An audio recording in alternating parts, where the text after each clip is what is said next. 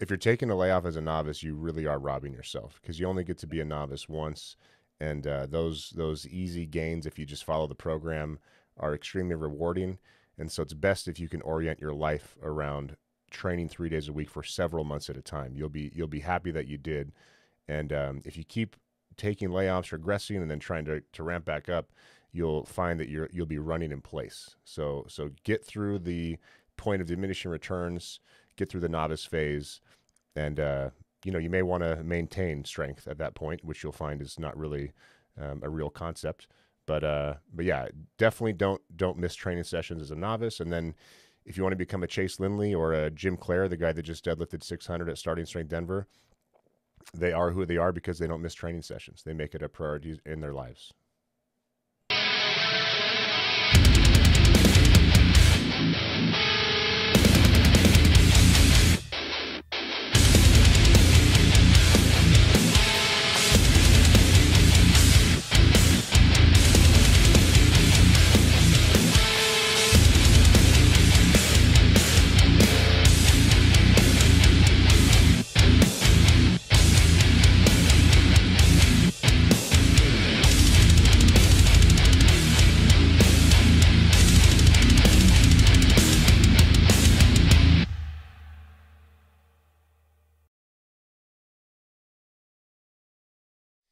All right, we're here today with Andrew Lewis, starting strength coach and the owner of Starting Strength Indianapolis. Andrew is an engineer, he's an SSE. He left his job as an engineer to do coaching full time. He then became an SSE after trying 4 times, and there's a video of that on our YouTube channel if you want to check that out. He is world renowned for his use of suspenders and the way he wears his belt. And he's here today to talk to us about his journey as a starting strength coach. And firstly, though, we'll start with something useful for those of you that are only interested in this channel for the training content. So since Andrew is a starting strength coach with a bunch of experience, we're going to talk about the concept of coming back from a layoff, how to approach that, the do's and don'ts. And then if you want to stick around afterward, we will talk to Andrew about his story up until now. So, Andrew, let's get right into it, man.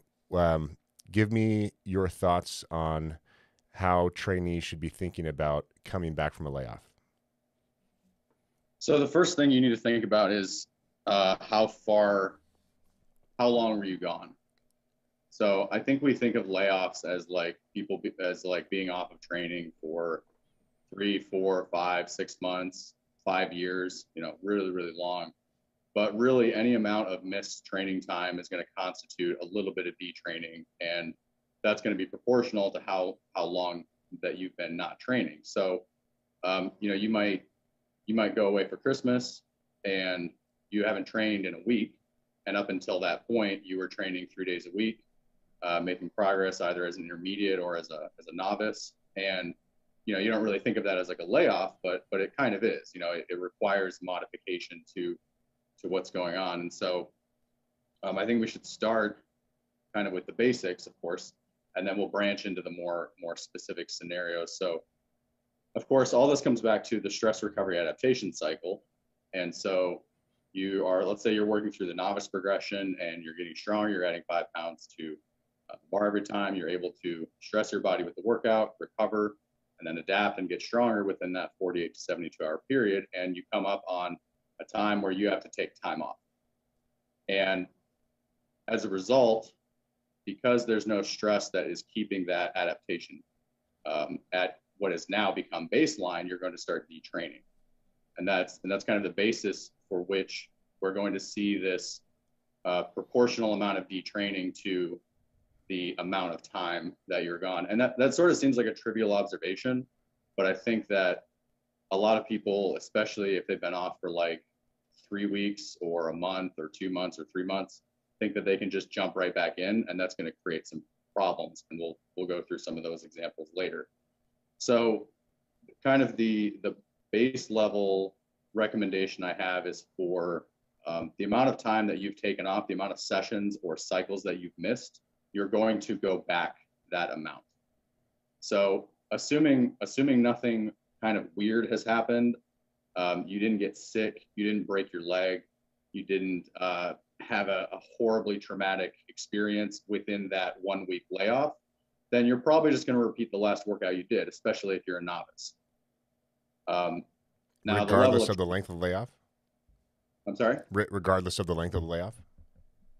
No, no. So if it's like 2 or 3 days or a week, Mm-hmm. then you're going to just go back to the other work to the most recent workout. Yep. So um, I guess the first part of that is if you, let's say you miss one workout, for the most part, you can probably just keep making advancements. If you miss 2 workouts or 3 workouts, you're going to want to repeat the last one that you did.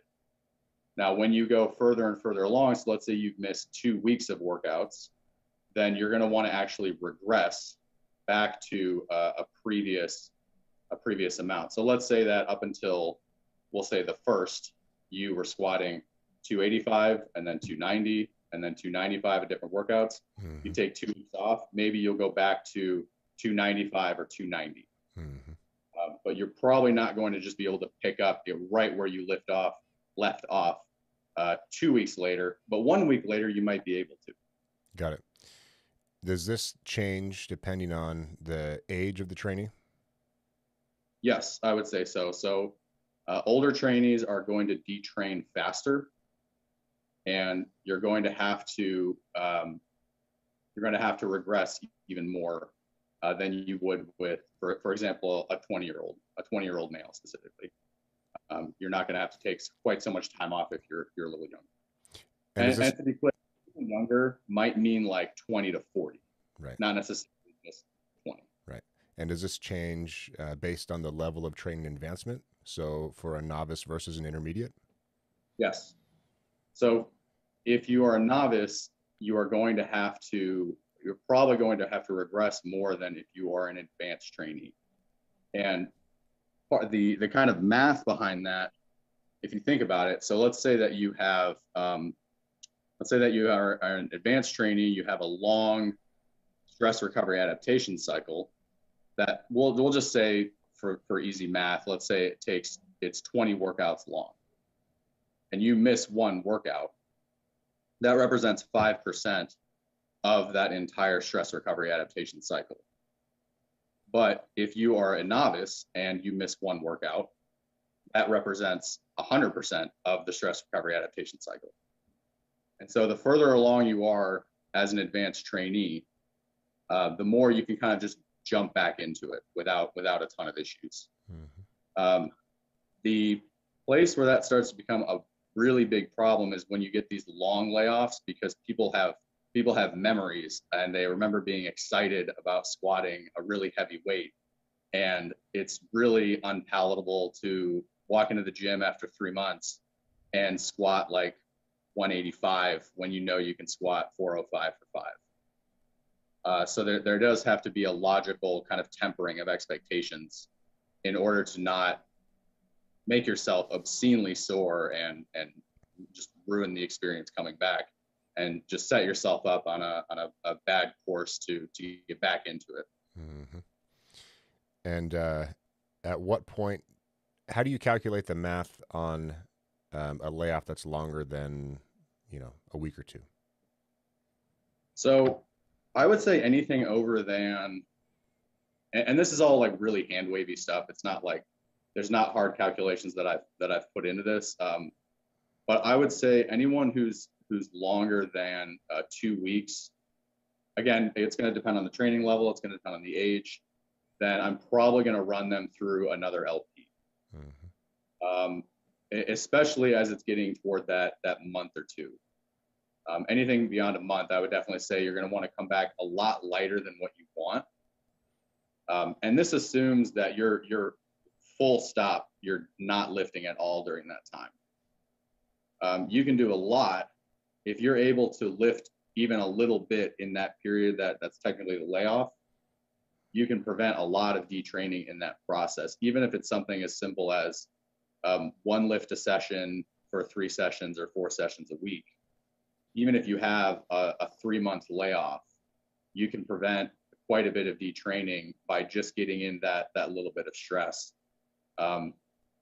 in that time. So your advice is, if you've put in all this hard work to get stronger, instead of getting off the wagon and then getting demoralized and thinking about all the gains you've lost, um, just try to get something in. Train once a week, Yes. hit all the major Well, lifts.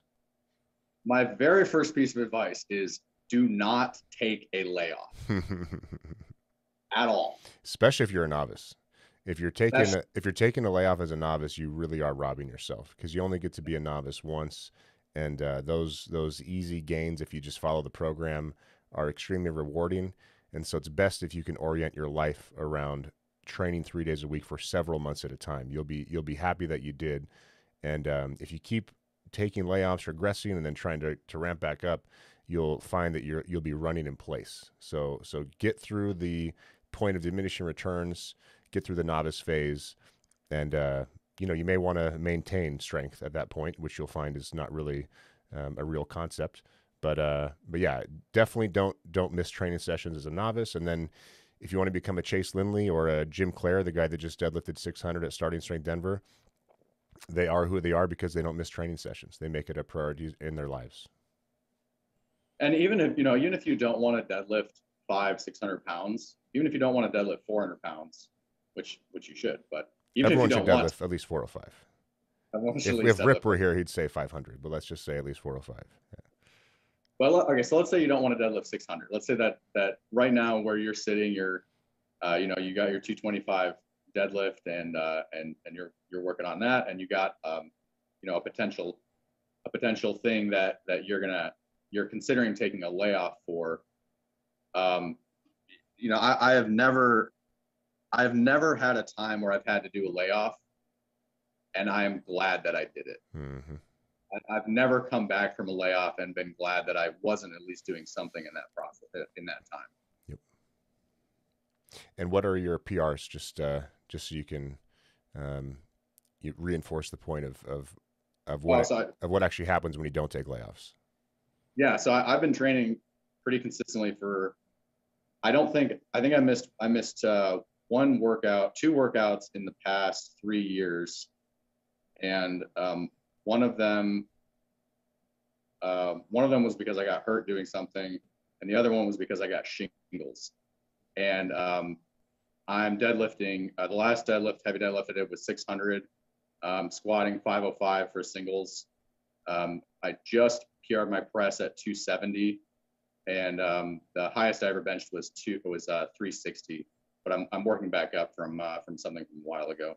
Nice. And all the while I'm doing Brazilian Jiu-Jitsu as well. So it can be done. And it can be very carefully done. Absolutely. Let's get into the specifics. So let's talk about our target demographic. Middle-aged man. He's a novice. He has to take a layoff, and it's less than a week. So let's say on his last workout, he did squat, bench, and chins, and then 5-6 days later he can come train again. Do you want this guy doing squat, bench, and chins, or since he hasn't pressed in a longer amount of time than he's benched, and the same applies to the deadlift, do you want him to switch to his other workout and do squat, press, and deadlift?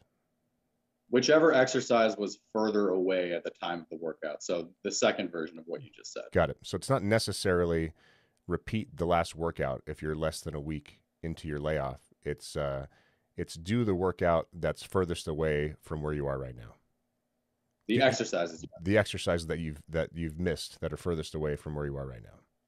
Correct. So you'll squat the same amount that you did at that most recent workout. Mm-hmm. Press from the workout prior, and then do deadlifts. But I would also say, if it can be done, if you know that you're coming up to a layoff, or even just a vacation, just a 6-day layoff, I would definitely organize that last workout to better prevent detraining in that process. So I would try to end that workout with deadlifts if it could be done. Now, if it's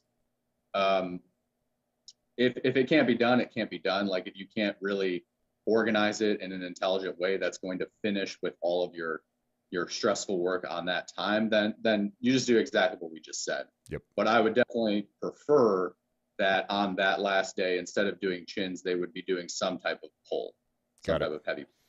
So what you're saying is if you have the luxury of planning your layoff, like if you're going to travel for the holidays and you can't get access to a gym, you should structure your last workout so that the most important lifts are prioritized to prevent detraining as much as possible. Yes, because you're still in that stress recovery adaptation cycle when you start your layoff. Yep. So into those 2 or 3 days of your vacation, let's say, you're still training, you're still in that stress recovery adaptation cycle. Yep. And so you know, even like that same middle-aged guy, if he takes 2 weeks off, how would you then structure his comeback? So in that exact same scenario, Mm-hmm. he's on the bench chin. He's going to come back and he's going to squat and press and deadlift.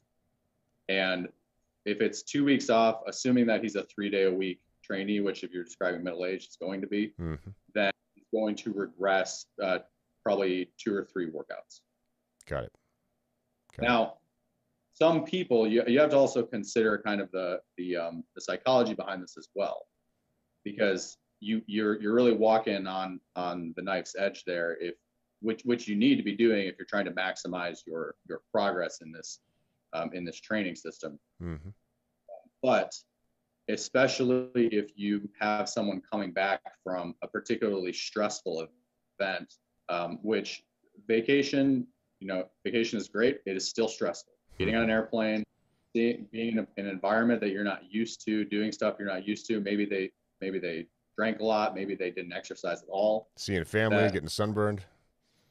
That's still sunburn, especially. Yeah, I mean that sounds so silly, but maybe I just have bias to that because I'm so like obscenely white.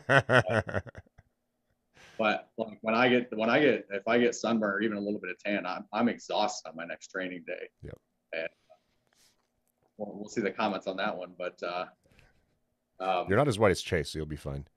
Let's keep going through this deduction. I want to kind of map out the different scenarios for people. So we talked about the middle-aged novice, less than a week, 2 weeks. Okay, middle-aged novice male.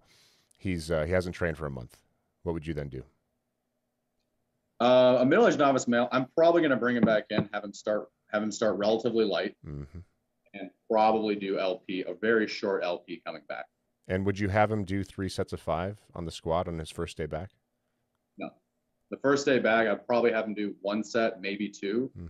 I might have him do ascending sets depending on what it looks like. Right. I've done that with people before, but you're trying to reestablish a baseline that, one, is going to give you a foundation to continue, and 2, not kill him during that next day. You want him to be able to train 2 days later. Yes, and exactly. And if the guy is at the end of his novice phase, let's see, he was squatting 3 sets of 5 for 300 before he left. He comes back a month later. You don't want to ramp him up to 3 sets of 5 at 275, even if he can do it, right? Yeah, but he probably can do it. Right. He almost certainly can do it, but it would be to his detriment because he will not be able to come in 2 days later and get that next bout of stress that he needs. And he will not be happy with you because he'll have trouble sitting on the toilet. Yeah. He'll not be happy. So let's talk about this same trainee that's an intermediate for the same 3 scenarios. 1 week, 2 weeks, 1 month. Let's say 1 month or more. Yeah, 1 month or more is going to be back to LP. So for 1 week, probably going to have him repeat the last cycle, because at this point he's missed a single cycle because it's a week long for early intermediate. So just to clarify, if on a Monday the guy did intensity day on squat, volume day on press and chins, missed a week, you would then have him repeat that same workout, or would you have him flip-flop as far as doing intensity and volume on the particular lifts? Can you say that one more time? So Monday, the last day of training before the layoff, he does intensity on squats, volume on bench, and chins. Comes back a week So later. Do you have him do that exact same workout, or do you have him do the one that he's furthest away from, just like a novice, kind of flip flopping intensity and volume days? that scenario, yeah, I would probably have him do the intensity squat again. Mm-hmm. I don't have a big problem with that. I think that would be fine. But I Mm. think with bench and the chins, we're gonna again want to switch. So we'll do press, probably volume press, almost certainly not for 5 sets of 5. Even though presses are the kind of the least stressful of the lifts of the 4 slow lifts, I'm probably going to knock that down to 4 sets Mm-hmm. just to reduce the stress a little bit as he's coming back. Got it. Um, Same scenario, 2 weeks. 2 weeks, same idea, lighter weight. Yep. And again, maybe depending on the person in question, maybe instead of so again for presses, because the stress is relatively low, probably still 4 sets of that. For squats, if I were going to get him back to a volume day, if he is running like 5x5 volume day, I'd probably have him do 4 or even 3 sets for that as he's coming back. Got it. So And then you have him. So let's say it's 2 weeks. You would have him go back. In a 2 week time, it's only a 5 pound jump. Uh, let's say 5 to 10 pounds, depending on when the layoff happens. You'd have him go down 5 to 10 pounds on the lifts, and then maybe drop a set if you're on a volume day, or a set or two on volume. yeah, Got it. and then just work back up, add the volume back in, add the weight back in. Yep. And then if he's gone for um, a month or more, just a reset back on linear progression. So actually, there's kind of two. I think there's 2 ways to do this. I think the most efficient way is to go back to linear progression, is to reset to linear progression, the same way I described earlier. Now, I think that there are definitely situations where I've had people, for example, on a 4-day split, and I've run them on a 4-day split linear progression, in lieu of putting them back on 3 days a week. Mm-hmm. And part of that's a scheduling thing, and part of that is that they've, in a sense, become accustomed to this kind of setup where they do their 2 lifts, they get a day off, and then they do two workouts with 2 lifts each. And so mathematically, it's slightly less efficient, but you have to consider, it's important to know what is the most optimal, and then in the bounds of who you're working with, and if you're obviously if you're your own programmer, you need to consider, you have to know yourself and know realistically what are you going to do. And if you set yourself up with a situation that you just know you're not going to do it, then there's no point in setting up that kind of situation. The other But point it's still, is psychology is super important, right? So if you and part of psychology is habit formation. So if you have a trainee who you've been able to get on a 4-day split on a consistent basis, and that's now a habit, it's been part of the schedule. That habit's been interrupted based on the layoff, but and you know you're going to have them back on a 4-day split soon. You need to think about what is your highest chance of success with this trainee, and that should probably be a conversation. For some people that aren't busy, going back to 3-day NLP for a couple of weeks might be fine. But for others, trying to switch their schedule around to 3 days a week and then 4 days a week would be too disruptive. well, and you also have, I mean, alongside I guess this kind of goes along with psychology, but you're also going to find that the situations of the clients are all a little bit different. So there are some people for whom you have to be aggressive. Mm-hmm. You have no other choice. I mean, if you got and I don't work with I want to be clear, I don't work with this demographic, but just for example, if you had a 17-year-old who is depending on a football scholarship in the summer, or for college, then you don't have the option to be inefficient. It just has to be brutally optimal in order for them to have that correct.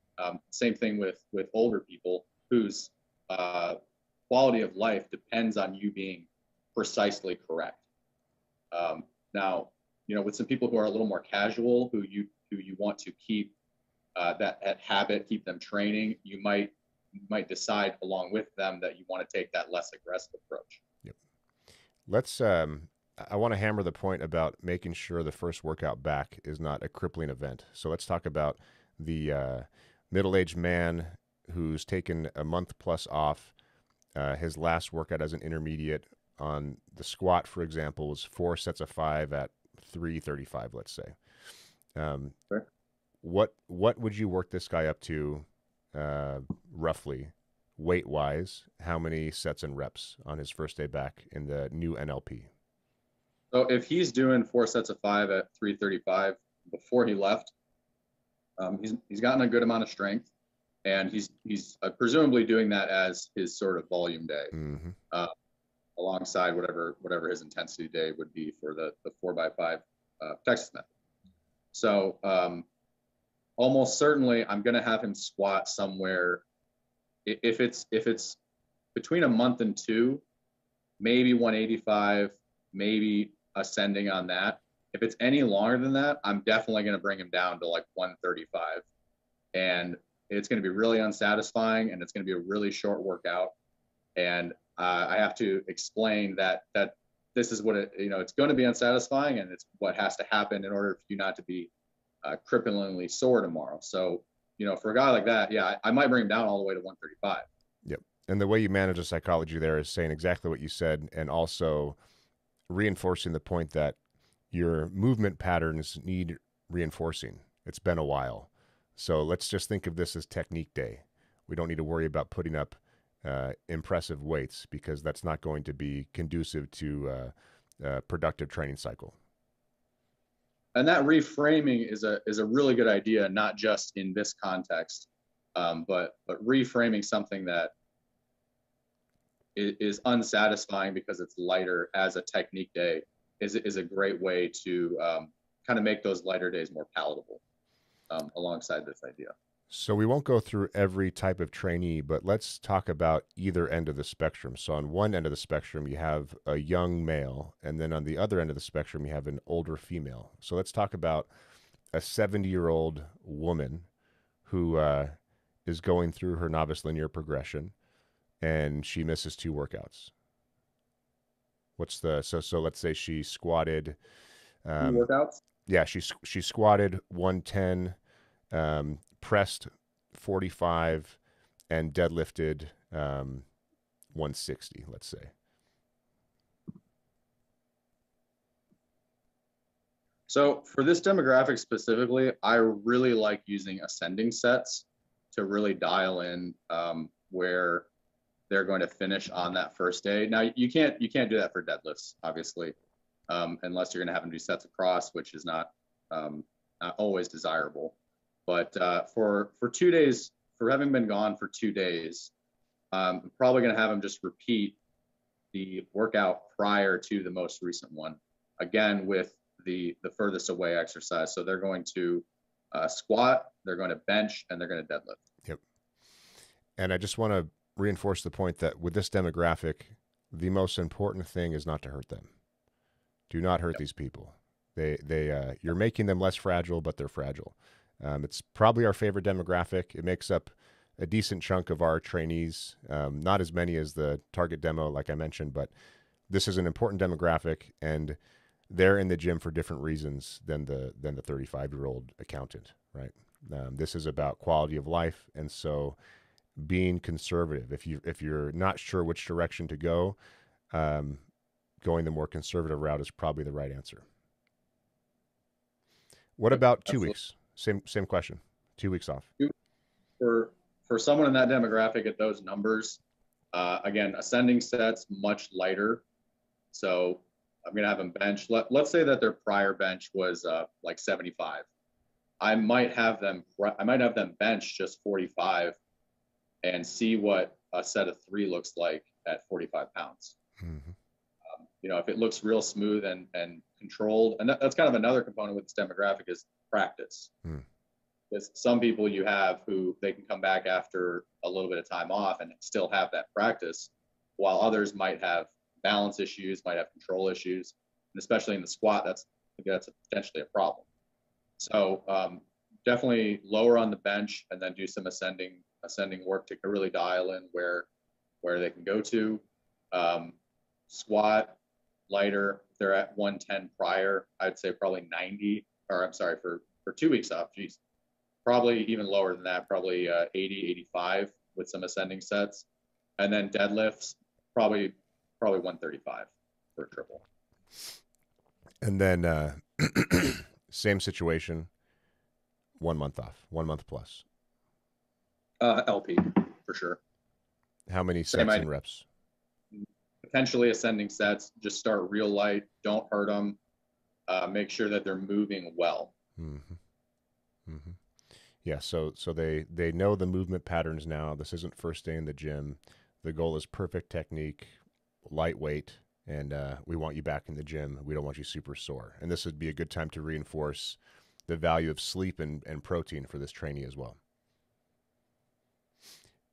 This idea that you've been talking about, where we or you've been kind of probing with like flipping the bench and the press, or the squat or the deadlift and the chins. Mm-hmm. After a month, it doesn't matter. Right. So that's a great thing to bring up. Excuse me. That's a great thing to bring up for a week, 2 weeks, even 3 weeks maybe. But after that, it's just like it doesn't matter. Right. For Yep. flipping. Yep. What does matter is you do the most important lifts. So I tend to prioritize the press over the bench for my trainees, and obviously the deadlift is the most important pulling exercise. So Andrew, we covered the stuff I wanted to cover. What else did you want to mention on programming, or should we move into your background? I want to go over some stuff. Yeah. One of the things that, because we've talked about a lot of kind of theory and some examples, and I promise you there is someone probably in their 20s, maybe in their 30s, who is listening to this, who listened to the portion where I recommended that you go from a 335 squat down to 135. And that is, I understand it breaks your heart. You don't want to do it. You want to get back in there. And I've been there. And I've also made the mistakes. So you don't want to do that. And the way that I have found that is kind of the best way to not argue this, but rhetorically approach this. And for especially the analytical people who are very upset at the idea that they're going to have to go down to 135. Right now, I'm telling you, if you look at the math, it's not that big of a deal. Yep. It's really not. If you are an intermediate trainee, you're adding 5 pounds a week to your squat. If you're a later intermediate trainee, you're adding 5 pounds every 2 weeks. You're adding 5 pounds every 3 weeks. You come back, and I ran 3 different kind of approaches for this. A really aggressive one that people are probably going to do anyway, even though we talked about this. A more conservative one I would recommend, and then a really conservative one that is just very slow to add weight. And if you come back in that first day and you squat 225, and then you add 50 pounds the next workout, and then 30 pounds the next workout, and then 5 and 5, you're back up to a 315 squat. Yep. Okay. And that takes two weeks and 2 sessions. Okay. So 5 total sessions.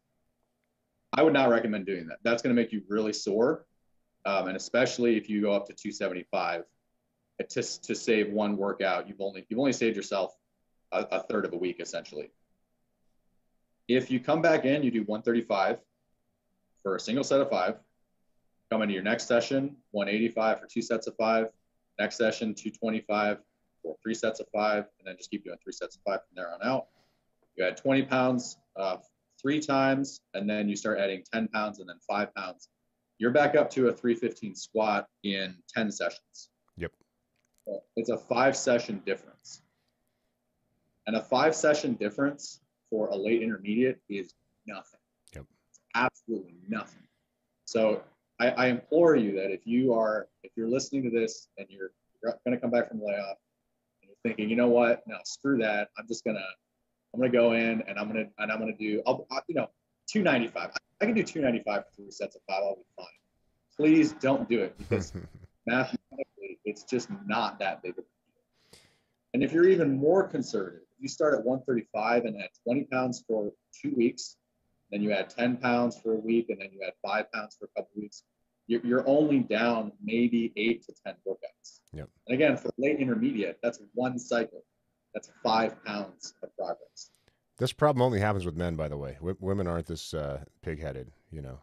Men always want to set new PRs their first day back, much to their detriment. So avoid the temptation, and sometimes slow is fast. If you try to go back too quickly and it interferes with your next training session, well, you've just regressed, and it's a pretty frustrating process. And everything I just said assumes that it goes flawlessly. Maybe you can endure the soreness and tolerate it, get good sleep and all that, and that's fine. But probably what's going to happen if you do that really aggressive approach is you're going to get stuck. Mm-hmm. And you're going to be even more angry because now instead of taking the extra 5 sessions, now you are going back and trying to fix things, dug yourself into a hole that you have to get yourself out of. And it's going to take you even longer to get back to that real 315. Yep. Or 335, wherever you. Yep. What else? And that's not going to happen with the aggressive approach. Yep.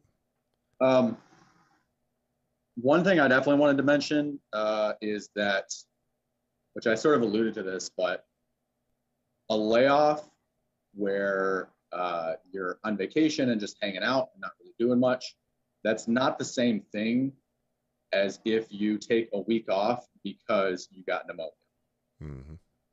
Or you got shingles or whatever, something bad happened. If you have that high stress, that hormonal response, sickness in general is extremely stressful on the body. And so 1 week when you are sick is not the same as 1 week when you're just chilling. Mm-hmm. So you need to take that into account. And again, there's no the math on all this stuff is really really kind of hard. It depends. But this idea, if you listen to this whole thing and you've gotten some ideas on what you're going to do when you come back after being off for a week for being sick, take it a little further, because it's more stressful than actually coming back, and you're going to be diminished. Yep. Any other points we missed? Please start light. Please. To the men out there, please start light. You'll be grateful you did. And in the first place, just try not to miss training sessions. You'll be better off for staying as consistent as possible. And again, if you do have to miss training, just try to get something in. Try to expose yourself to a training stress at least once a week, so you don't detrain and then have to deal with this mess of trying to come back, because it is so disruptive to overall progress. I just had a guy who went away on vacation, and he wasn't going to miss a lot. He's only missing 2 training sessions. And I asked him if he wanted to try to get in a session on Friday, because he was leaving. He'd normally train Saturday. He was leaving Saturday, and he trains Monday, Wednesday. So I said, why don't you come in on Friday? And he was kind of like, I don't really have a lot of time. I don't know if I'm going to be able to get that in. And I was like, you know what? Just come in and squat. Mm-hmm. 3 sets of 5. You're out of here. You're out of here in 20 minutes. Yep. Good to go. So he did that. Went real well. That's going to do a lot to prevent him from losing that progress that he worked so hard to get. Mm-hmm.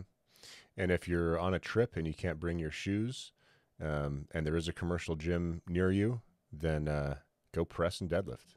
Something is better than nothing. A lot of times people feel that if they can't get in their workout as planned in a perfect way, they should not do anything, but something is better than nothing here. Yep. All right. Well, let's talk about you, man. So I gave the summary of your journey. Elaborate.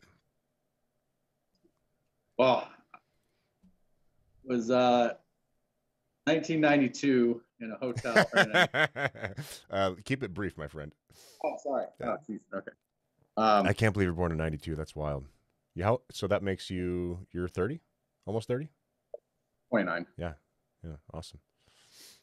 Yeah. So I want to hear about the decision to leave your job and your journey to become a starting strength coach, and then the decision to open a starting strength gym. Man, it really got away from me, I tell you. So I started coaching just for fun. I coached jiu-jitsu. I coached gymnastics when I was in college, and I started doing it for lifting because I got into lifting, so why wouldn't I coach that? And I just fell in love with it. It's just so much fun. It's like, I love helping people. I really do. It means a lot to me. And especially like coaching 70-year-olds is the best. It really is. It's the most rewarding. They are so tough. It's Especially insane. women. Especially women. Yeah. 70-year-old women are tougher than anyone you know. Toughest people in Um, the gym, hands down. so you have to hold them back. Yeah. Uh, and I love coaching those people, but it's very rewarding. But I love when I can figure something out and it produces the result I intended. And that's something I really like about the starting strength coaches, is that's what we do, is that we solve problems. And that's what engineers do. Right. Engineering is nothing more than getting a base level of theoretical expertise, of theoretical knowledge, and then someone coming up to you and saying, hey, we got a problem, go fix it, I'll see you in 2 weeks. Mm-hmm. And you just got to go fix it. Yep. That's just what you do. And so it's the same thing with coaching. And You this go is and you why look Rip at, refers to it as engineering human health and performance, because it is engineering for that. absolutely. Yep. So I started coaching, I started working, and then I decided I wanted the credential. I believe it was August 8th of 2015. And I started working toward it, and I was just horrible. But I kept working at it. I got better. Eventually, I started getting more and more clients. So things with my job got kind of perpetually more stressful, and there was a lot of stuff going on, and I really liked that job, but it wasn't where I wanted to be long term in the context of my career. Mm-hmm. And I decided, because I loved coaching so much, that that's what I wanted to do. Yep. And so I started working toward that. I went to the seminar, failed the seminar, went to another seminar, failed that seminar, went to a third seminar, failed that seminar. And then I passed in Denver in October of 2020. Are you the record holder for most attempts? Because a lot of people get demoralized, and so kudos to you for keeping at it. Oh, I got demoralized. To the extent that they quit. Yes. Yeah. I believe there are others who have tested 4 times and passed. Mm. I don't think anyone's tested 5 times. Mm. But I remember, I think I had told you, because I think you had asked me a similar question, or someone had asked me a similar question at Denver. And I said, well, if I fail this one, then I'll get it on the 5th one. And then I'll be the record holder for that. So I started, I'm still coaching out of Black Mouse Strength Training here in Cuyahoga Falls, Ohio. And last year, I signed up to do Starting Strength Indianapolis. And it really is just, it was where I was going to take my gym anyway. Mm. The muscle, the association, the everything that came together was what I wanted. I think the way the classes are structured makes the most sense. I think it allows you to reach a lot of people in a way that one-on-one personal training just will not be able to reach certain people. Hmm. And so I love that aspect of it, that you can, that we can really help a lot of people in a really meaningful way, and in a really satisfying way too. I mean, I've been to the gyms, and it's so much fun to coach at the gyms. Yep. It really is a blast. Yep. And I didn't I remember Ina Koppel had said, the gym is the book, Come Alive. And I definitely thought she was kind of being dramatic, just a little bit. And I was like, oh yeah, that's nice. And then, I went to the gym, and it really is. It's like, which gym did you visit, by the way? Sorry? Which gym did you visit? Dallas and Plano. Nice. Yeah. Sorry, finish that thought. Yeah. And it really does. The iconography, the whole branding is exactly what it needs to be, because at the root of this whole thing is the book. Mm-hmm. The book is the root of all of this stuff that we do, and it has to logically extend from that. Mm-hmm. And that's exactly what the books do. So I think it's a great opportunity as a coach and as a business owner. I think it just makes the most sense for both of those kind of career paths. So one of the most pleasant surprises about this thing for me has been the quality of the people that train at these gyms. The per session price to train with a coach in a group is anywhere between, let's say, $28 and $35, where if you're training 3 days a week, you're spending $400+ a month to train at a gym, which means that the people that train at these gyms are successful, and they put in hard work and they approach their life with a plan. And that's clear because they have the disposable income to afford this product. The second thing that's consistent amongst the trainees in the gyms is that logic and a systematized process appeals to them. So those traits result in the people that train at these gyms. They end up being extremely pleasant, good people to be around, thoughtful, intelligent people that you feel like these are people I want to be around. These are people I want to get to know, and the just the vibe in the community in the gyms is really positive. And I mean, yeah, I've been working retail adjacent for over 20 years now, and every business has a type of audience that it attracts, whether it's online or offline. And the particular audience that we attract is a group of people where I feel like these are my people, and it's not just me that feels that way, because I know that everyone else in the room feels that way as well. Otherwise, you wouldn't want to spend 4.5 hours a week with these people training 90 minutes a day, 3 days a week. That's been nice because it could be a mixed bag when you're dealing with the general public. But this product selects for very pleasant, successful people. for sure. And they're never short of an interesting story. Yep. Yep. Anything you want to add about your journey? I was curious about you're now kind of in the coach development realm. So Andrew, in addition to being a starting strength coach and being in the process of opening Starting Strength Indianapolis, is also helping the franchise company with coach development. And you've developed your apprentice coach who you're bringing to the new gym in Indianapolis. And obviously you've been through the development process yourself, and you're a mentor in the prep course. Talk to me, give me some thoughts on development, because when you're talking about your progress through trying to become an SSC, what I'm thinking about is just all of the things that you continually learn as you peel back the layers of the onion when it comes to becoming a starting strength coach. And just, when you think you've got a good handle on things, you realize you don't. And the phrase, you don't know what you don't know, is never more apparent than when you're trying to become a starting strength coach. So I'm just curious about some of your reflections and thoughts about that process for yourself or for your apprentice. I would say, I guess it's hard for like reflections, but I would say that the most important thing for like, I guess, advice or something would be, you have to be brutally introspective. And when I say brutal, I don't mean in like a metal, like hardcore way. I mean like extremely. Yep. You have to be to a fault. You have to be introspective.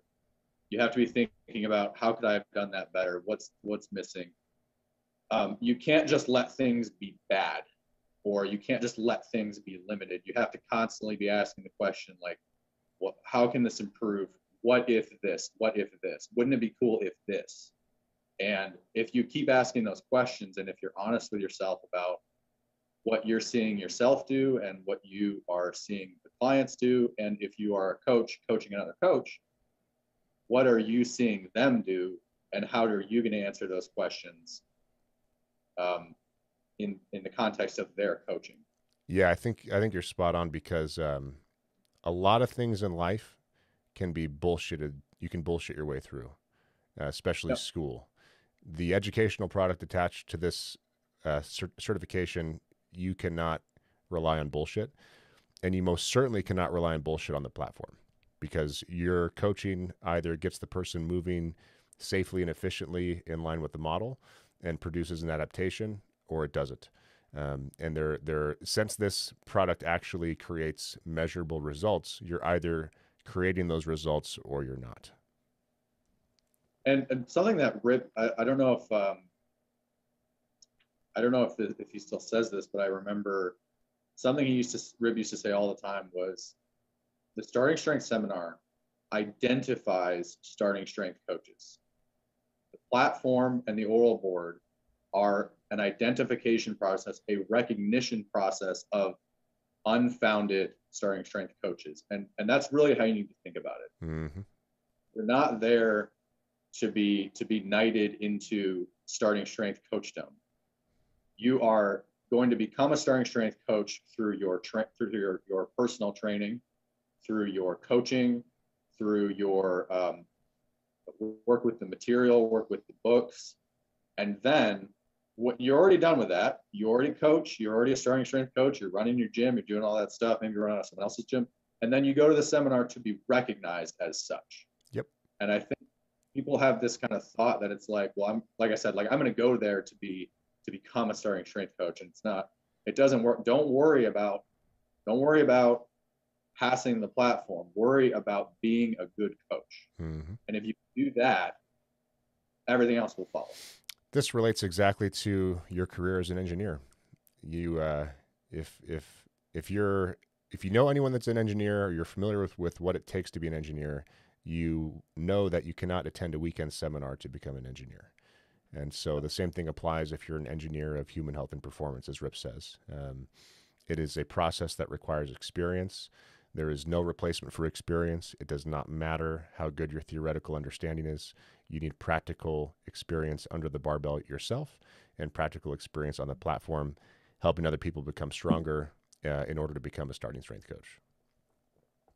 And I want to kind of follow up with that because as much as I've said that about the seminar will improve your coaching. Mm-hmm. Absolutely. Mm-hmm. It will not make you a starting strength coach, but it will improve your coaching. And every time I've been there, I've become the day that I leave, I am a better coach than when I showed up. And I saw it too because I sent my coach off to the seminar to experience it and learn some stuff. And the day the training session that he got back to run his sessions, he was a better coach. Yep. He was more confident. He was saying the right stuff. He was responding correctly. It was a stepwise change in performance. Yeah. And so you get to see 25, 30 people in a room getting coached in line with the model by 5 of some of the best coaches in the world. And that gives you a point of view that you didn't have before. And prior to the gyms coming around, if you were attempting to coach on your own or even attempting to train on your own, you didn't really have a feedback mechanism, not a rapid one anyways. And so for me, I remember the first time I went to a seminar as a trainee, I thought I had things pretty well nailed when it came to technique as described in the book. And I made all the mistakes that everybody makes, not bending over enough in the squat. And then same thing applied as a coach. When I was trying to become a coach, I just realized I'm missing a bunch of subtle but critically important things. I was having skinny men and women overextend the lower back, and a bunch of issues that were embarrassing and tough to come to grips with. But as you said, being self-critical and self-aware is really important, because if you're not, then you're at the risk of not correcting those issues. And if you don't correct those issues, you don't advance as a coach. If you don't advance as a coach, you do not get the credential. And a big part of what you mentioned is having someone else to give you feedback. Yep. So introspection is great, but having someone who's already been through the process, who knows what to look for, who can watch you and go, yeah, like, this is the stuff that you're missing. It's just a faster learning experience than doing it on your own. Yep. Just so much faster. So let's end on your final words of wisdom for someone who wants to become a coach or is already a coach and wants to become a starting strength coach. What advice do you have for this person? Ooh, it's hard to distill down into a soundbite. You can be like Elon Musk on the Lex Friedman podcast and just sit there silent for a minute while your brain goes through 55 calculations. The eye movement helps too.